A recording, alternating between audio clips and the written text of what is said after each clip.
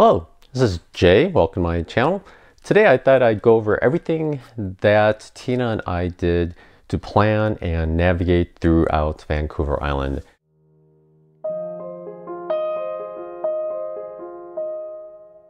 There were many sources we used. They each had their shortcomings, but using all of them kind of filled in the gaps and got us to go around. And even then, some of the vlogging roads changed so often that talking to the locals we met at campsites actually filled in some of the details. So I'll go over all that with you, as well as any advice and tips or places that I highly recommend that you go when you get to Vancouver Island. The first thing we did was, obviously, like most nomadic people, use Google Maps, right?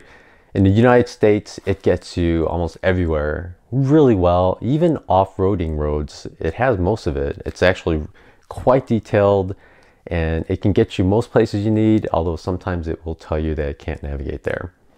Vancouver Island, however, it was probably our least successful as far as once we got off the highways or paved areas. Once we were off, it couldn't figure out how to get to most places we were trying to get. It was not the best, and we did download all the offline maps for Vancouver Island. Because Google Maps shows it as rectangles, taller rectangles, you have to download portions. But I did do that, and Tina did it as well. So it had everything, and we did that just before crossing into Canada. But it still didn't fill in everything that we needed. Tina also used an app, it's actually free, called Maps.me. And it's a navigation map. It actually tells you turn-by-turn navigation, and you can download entire areas to use offline. And Vancouver Island, for some reason, was only about 62 megs of download, which is really small considering how much it has. But it did have a lot of the logging roads that Google Maps did not have. And we used this.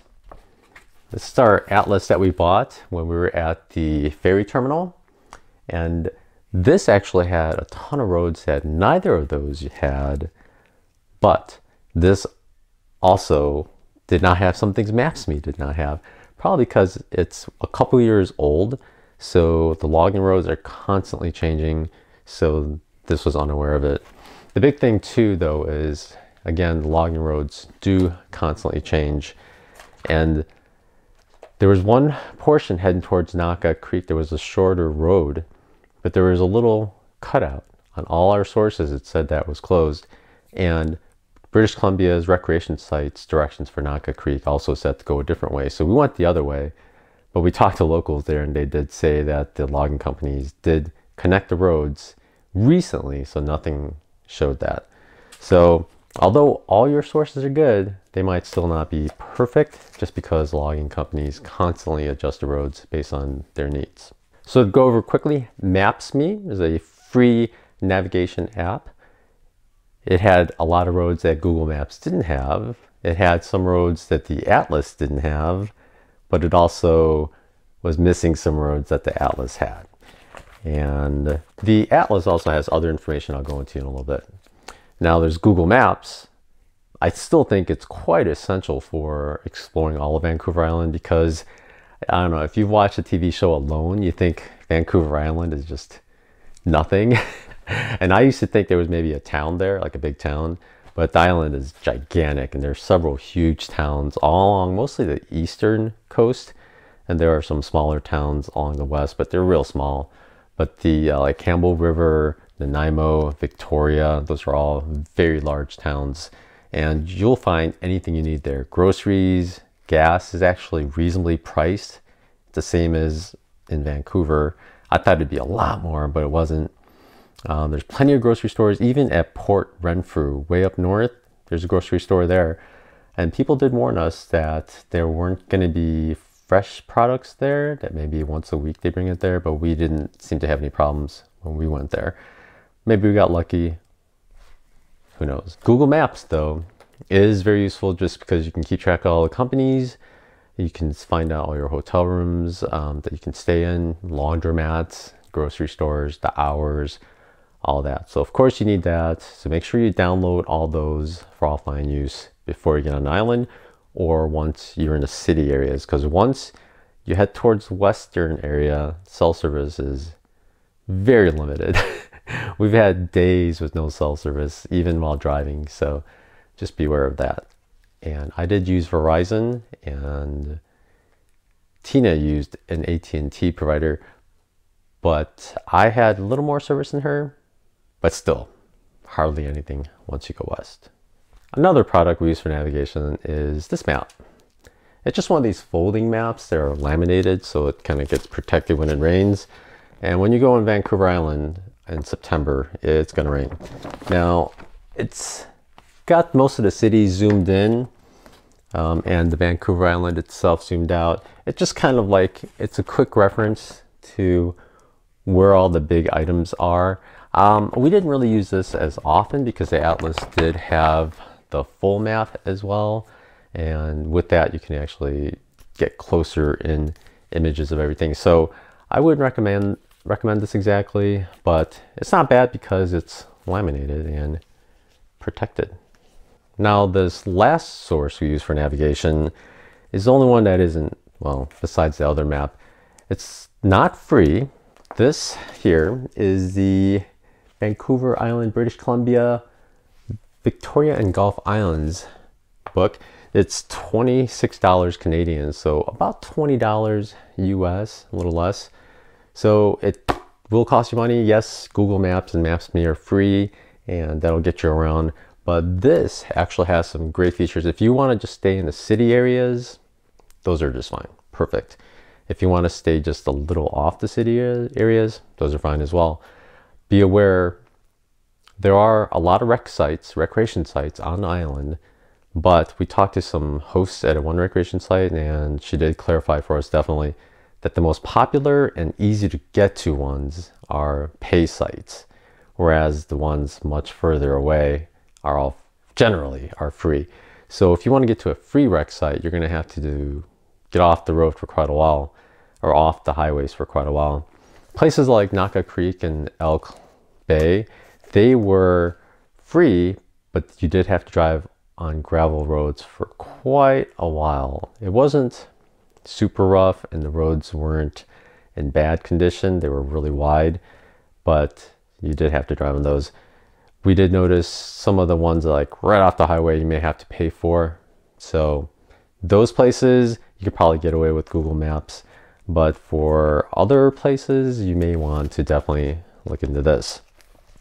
The strength of this is on the back there's a map of the entire island, and it's in a grid and they're all numbered. And if you want to zoom into any one, say, so let's go into 48. That is where Naka Creek is at, one of the best sites we were at before. And if you flip over to page 48, you'll see Naka Creek, and you'll see a bunch of roads. And you'll see actually that a lot of the roads are different thicknesses. There is a legend in the beginning that shows the quality of the roads or the type of roads based on the color as well as thickness of the roads. So if you see dark black, that would be a gravel road, but it's maintained.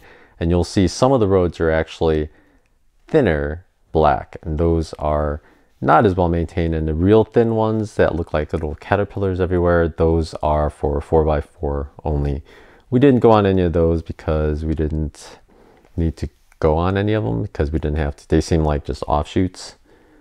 But some other roads that are just like a medium thickness, they were pretty rough. So be aware of that. They have some extreme, not extreme, but higher elevation gain than you would think. So towing an RV would probably not be the best option at some of those. But the darker black seems to be fine. And down at the bottom end of page 48, you'll see the road that goes from Naka Creek, and there's that gap there that was filled in going to the main road. As well as maps like that, there are pages in here with recreation sites as well as trails, and there are fishing resources in here as well as canoeing resources and kayaking resources. There's a lot more in here that we didn't use. We mostly just looked at the maps and the recreation sites and trails. The recreation site portion is really nice. It lists them all out and it has little grid numbers of where the recreation sites are as far as like page number on the map. It corresponds with the grid. And it has little icons there showing you what features they have there, like boating, or if it's a fee recreation site. So if you want to stay cheaper, you try to find the ones without the fee, of course. And there are a lot of things they'll say like pit toilet, table, fire pit, things like that. And it also shows you if you can go fishing or kayaking there because there's a boating ramp. We didn't have one, so it didn't matter to us. There are many recreation sites that you can only get to by boat, and it'll show that as well because you don't want to try to plan that. And even if you try to plan it, when you look at it on a map, you'll see that there are no roads going to it. And those are true. There are no roads going to them, so don't try to go to those. That would be bad. So for the ferry ride, we went from Sawasan. We reserved a spot because we had read online that they can become full. And when I went to reserve previous days, a lot of them were full. So I do highly recommend reserving it, especially if you have something reserved for that night. Like we had an Airbnb reserved for that night, so we didn't want to miss the ferry ride and not make it. So it's a few dollars more to reserve it, but it's definitely worth it, especially if you have other things scheduled out. And it's not much. There are gas stations, at least in Sawasan, there was a gas station right before the ferry area. We've noticed that the gas prices are much higher than other places in Vancouver that we drove past, but there's no need to go there. I think they take advantage of tourists who think that the gas prices on the island are going to be more just because it's an island. But we found out that the gas prices on the island were better than that gas station right out of Sawasan. So you don't have to fill up before getting on the ferry. In fact, even if you do, you're still going to have to fill up later. But the gas stations throughout the island are just fine. Now, along the East Coast, there are majority of the bigger cities are on the East Coast, and Victoria being on the very south. And then some people say Campbell River is the northernmost city, but there is a Port Hardy on just north of there, and we found that Port Hardy still had all the resources that we needed. We don't need much, so it does have a grocery store. It got us everything we needed, and it was fine. So you could try that if you are worried about it. Though you can go to Campbell River on the way north, and there are a couple of big grocery stores as well as a laundromat there, so you could stay there and then head up from there. One thing, if you're driving along the coast, is there's a main highway, and oftentimes there will be a scenic road which goes closer to the water. Sometimes it's going to be a lot slower. Sometimes you'll have to slow down a lot more because it drives through the towns, but you kind of get a better view of the bays and the straits that are on the right side of the island. So I kind of highly recommend that if you aren't in a hurry. If you are in a hurry, take the highway because the island is a lot bigger than you may have thought before you start playing. Now, a few tips about the recreation sites. All the ones we went to, even the free ones, they did have pit toilets, but some were not in the best shape and some had toilet paper. So like everything else, just bring toilet paper with you, have hand sanitizer. Although this day and age, hand sanitizer is super hard to get. Hopefully you can find some. Grab a bunch if you see any because you'll go through it quite a bit. And then most of the ones we went to, actually all the recreation sites we went to, did have tables as well as fire pits and as well as a pit toilet. So that's pretty much all you really need. A place to park, table, you don't need any of that really, but it's all there. Be aware that some of the recreation sites, especially inland, are harder to get to. There were some spots we went to where the dirt was pretty worn out and you may have had trouble going through on a sedan. We were there with my 4Runner and there was another woman there with a Subaru, so likely she could maneuver through, but if you are towing something, it would have been really tough. Always look at the recreation site information at the website, and it'll kind of tell you what's recommended as far as like, don't bring a fifth wheel with you here because you won't be able to turn around in some spots. One big bit of advice for recreation sites is if you are there as a tourist and you're not, weekends don't modify your schedules at all, try not to go to a free good rec site near any big cities on a weekend, because likely Friday after work there are going to be people that go up to there. They know how to get there and they know about them, and after work they'll try to get there, but the problem is often at the good spots, from my experience traveling around the United States, if it's a good spot and it's a weekend, it's going to be full. There's going to be people there. If it's a good spot and it's a weekday and it's after 5, the chances are good that's going to be all taken as well. If it's a weekday and it's before noon, the chances are some people are still there from their previous night, but they may be leaving, but not as many people are going to be freshly in there. Places like Naco Creek, we knew were going to be taken because it was right on the water and there were only, I believe, 7 sites. I'll have to look it up later and put it here. But there we got there early afternoon, but there were some open grass areas. So if it's all the campsites are full, you can kind of stay in the grass areas, they said. And that was possible, but we wanted a campsite. But we kind of got a campsite that was good, but it wasn't perfect. So we stayed there overnight the first night, and the second night we saw that a couple that had a campsite with a really nice view were packing up. So we watched them, and as soon as they left, we had everything already packed. I just drove over there and we claimed that site. So we stayed there for another 2 nights at that beautiful spot with trees where we could hang a hammock and right on the water. So that worked out really well.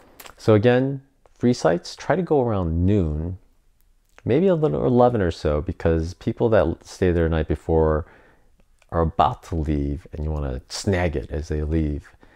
When we got there early afternoon, by late afternoon, a lot more cars are coming in, people with RVs for boating. It looked like some parties were joining other cars, so it didn't get crowded, but there were definitely a lot of people there. If you got there later in the day, it would have been harder to get a site away from people, just to kind of have your quiet. Of course, the other tip about recreation sites is if it's bad weather, people are less likely going to be there. If it's in the middle of summer, yes, people are more likely to be there. We were there in September, so when we got to Elk Bay, we were a little worried that it might be taken because it was another beautiful right on the water site. But it was raining the day before and it was supposed to rain for the next 3 days. So when we got there, there was one other person there and there were a ton of sites, and we just kind of drove through looking for the best spot where we could also hang an extra tarp. So we wanted trees nearby, and that worked out really well. So that's part of the reason I like going adventuring when the weather is bad. There's less people and you can kind of pick your spots. That way you get the campground you want. Another planning resource that we used was the British Columbia Recreation Sites website. They actually have a really nice listing. They break it up into north and south, but they kind of include onshore mainland as well, so it kind of throws off the recreation site numbers. But they have a nice website. You click on it and it has all the recreation sites organized by area. And what you do is just click on the recreation site and it'll show you some pictures as well as how many campsites they have, the features, amenities there, and it'll show you a rough direction of how to get there. Now, those are not updated that often, so likely they will work.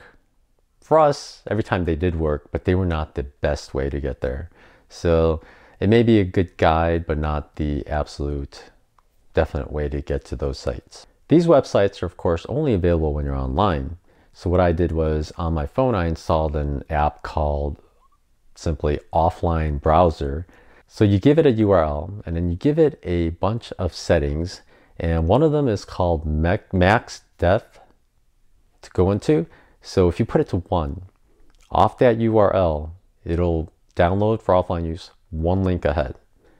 So that's all you need for what I did. If you accidentally forget it to change it to 1 and you have it at say 2 or 3, it'll go into that first link and every link in there, it'll download all that too. So your potential offline download cache could be orders bigger than what you really wanted.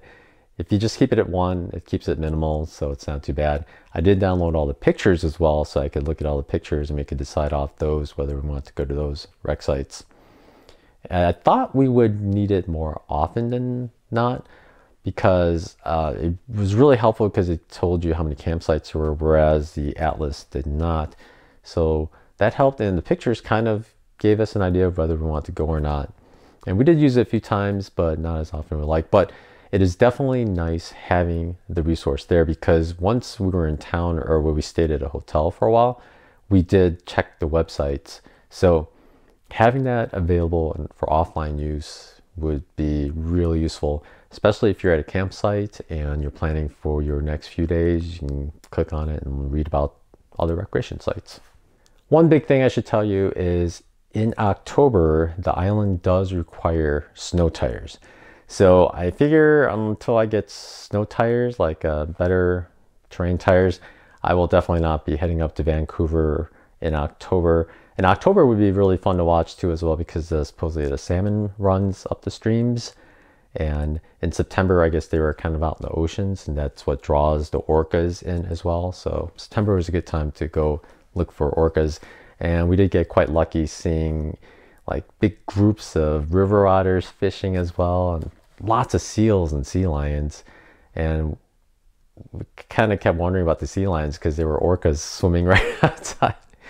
But anyway, so one thing about Vancouver Island, I wished, while we were especially at Naka Creek in LPA, was I wished I had a kayak. We stayed at some lakes as well, and the water was just beautiful.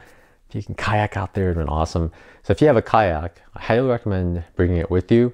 Just be aware that the kayak will increase, if you have it on the top of your car, it'll increase your maximum height of your car, and you may have to go into the taller bay at the ferry, which will cost more. But there are several companies out there that make folding kayaks, and although like the Oru kayak is super expensive, I heard some mixed reviews about that. So I actually joined the Tuk Tech Kickstarter, which is another folding kayak. Not like a super fancy one, but I hope to get that soon. And maybe if I can get away this year, I'd love to go kayak around water, some lake somewhere, I don't know. But if you are going to Vancouver Island, I recommend trying out a kayak. Again, though, be careful, because like off Naka Creek, it is a strait and there are huge, massive ships driving through there. So they will create huge waves. So watch out. It is pretty much the ocean. And it's funny, there are signs out there that says if you see an orca nearby, to go away. But anyway. Another thing to note as well is before I went into Canada, I looked up whether I had to enable roaming or how much roaming would cost on my Verizon plan. And it turns out at some point, I guess T-Mobile decided to give free roaming for Americans into Canada and Mexico. So Verizon decided to do that as well. I'll have to look up whether AT&T followed suit as well, but usually when two of the competition does something, the third will also do it. But I'll give a little note here if they did. Now, it's nice because then you don't have to worry about the roaming, so less worries for you. Another thing to note is that the southern half of Vancouver Island has almost no regular rec sites, but has no free rec sites at all. So if you're going to have to pay for a campsite, it's almost worth it to just go to some of the national park or the actual provincial park established campsites. They cost more than a rec site would, but they're a lot closer to key beaches and sightseeing opportunities, so you won't have to drive so much every time. The first nights we were there, we went to Pacific Rim National Park and stayed at Green Point Campground. And there, it actually costs about $11 Canadian to reserve the site online. And we did reserve it online because we wanted to make sure we had it when we needed it. But also, it was $33 per night Canadian. That comes to about $23 US, but still quite a bit. And the other catch too is because you're in that area, to use any of the facilities or parking lots, you need to have the National Park Reserve Pass. So we bought the Pacific Rim National Park Reserve Pass, which was also an additional $50 per person. But we were going to spend 3 nights there, and we did explore a variety of areas around there. And if we added each day's trip up with daily passes, it would have been less or more. So we just opted for the Pacific Rim annual pass. So all together with 3 nights, it costs $99 for the campsite plus reservation, $110 plus $100. So it costs $210 for 2 people for 3 nights, 4 days exploring the area. So it definitely is not cheap to stay there, but there's really nowhere else to stay there. So you have very few options along that side. South of there, towards our last few days, we stayed at the Juan de Fuca campground at China Beach. There, the campsites are $20 per night, but if you do online reservation, it costs $6 per night of reservation online, up to $18. So we were there 4 nights. So reservation cost would be 6 times, well, $18 max, but $18, and then 4 nights times 20, $80 for campsites. The campsites were really nice. There were no showers there at that one, but $80 plus $98 altogether for 4 nights. Quite a bit, still less than staying at a hotel, but it's still quite a bit. It really offset being at recreation sites that were free just for that. So beware, when you're exploring the southern half, you're gonna have to pay for campsites. So get ready for that. So during one of my videos, I did mention the West Coast Trail that actually goes through the Pacific Rim National Park Preserve. It's about 46 miles, but it usually takes 6 days to do. You don't have to choose your campsites along the way, but I guess it takes 6 days. You have to work with the tides because sometimes you can't go certain places if the tide's in and if it's a high tide. So it takes longer, and there is a lot of up and down, climbing over routes and up cliffs, ladders, and all kinds of things. And I guess there's even like a cable slide thing, and it takes a long while. But the reason we didn't do that at all is just because of the cost. The reservation fee was $24, and the overnight use permit was $127 per person. And you also need to get ferried to the beginning, and there is a ferry in the middle where you have to cross the river. So all those together are $40.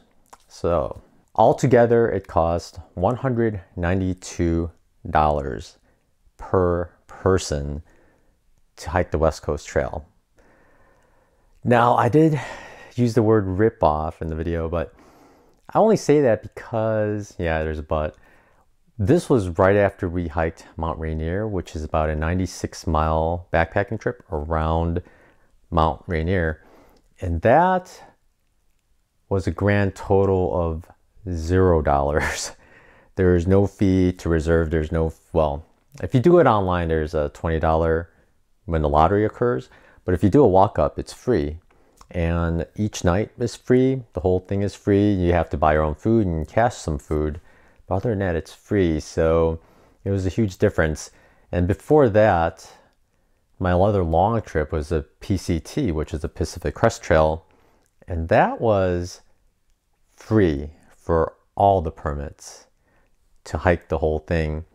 This is, of course, transportation and food in there, but still, you can hike the entire PCT for less fees than the West Coast Trail, which would be about 150 Canadian dollars or about $100 US per person. So that's why we didn't do it. It was just too expensive, and we would rather have spent some of that time in a nice hotel every now and then because it was raining so much. And we only had a limited amount of time there, and we didn't want to spend 6 days of that on there as well. I guess the other point too, though, is that even if we wanted to, there is still such a high demand for that trail that we probably wouldn't have been able to get a permit. So this atlas is the 8th edition. The copyright inside says 2017, so I'm pretty sure that 2017 is for this edition. So already it's going to be 3 years old, And by the time I get there, it's going to be quite outdated and the roads won't be as reliable as I would want. So if you made it this far into this video, I have to believe that you're interested in going to Vancouver Island and exploring everything as well. So if you would like this book and that other folding map, I will send it to you within the United States, just because the postage is cheaper. Just give me a comment below. If there's a lot of people that comment, I'll randomly pick. I say we give it until next week, Friday, to have everyone comment if they want. So next week, Friday, by the end of the day, comment if you want a copy of this. I'll just mail it to you for free within the United States. You don't have to pay anything. And I will also try to sanitize it a little as best I can, and I'll put it in a big Ziploc. Although it's pretty big, I guess it won't fit in a Ziploc bag. But I will send it to you. Just leave a comment below. Just tell me what if you want it. It's super useful. Again, it's about $20 US. So, I mean, it's not expensive, but it's not cheap either, especially if you're just using it for a few weeks. But we use it quite a bit, so I highly recommend it. So if you're gonna go, either get one or just comment below, and then you can get this one. I'm not sure if they're gonna make a 9th edition or when, so maybe this will still be the newest one this year or next year, who knows. But it's useful, so yeah, just comment below. Well, that's it, everyone. That's all I have right now. There may be more things I think of after I finish editing the video. But if you liked this video, please subscribe and like this video, and I will put out more information later. For now, I am still at my sister's place in her basement. I don't know if you could see like lots of toys over there. I kind of dimmed the lights, so not everything is as visible. But hopefully within the next few weeks, I'll get back on the road, and maybe with a kayak. Who knows? And I'll talk to you later. Bye.